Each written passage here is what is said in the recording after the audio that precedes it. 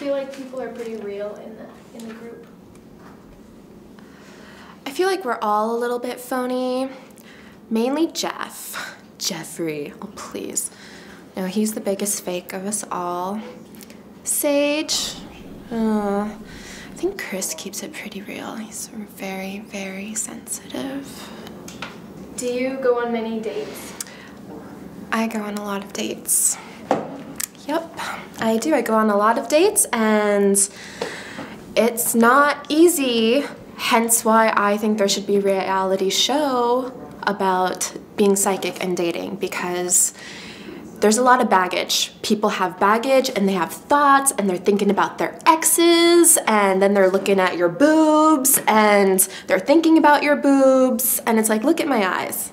Look at these beautiful, beautiful eyes and stop thinking about your ex-girlfriend. They're cock blockers, all of them. Spirits are cock blockers and yeah. And they have an opinion. They have an opinion about who you should be dating and all of that, and it's just like, shut up, I'm trying to make a connection. You know, a girl has needs. Do you only date other psychics?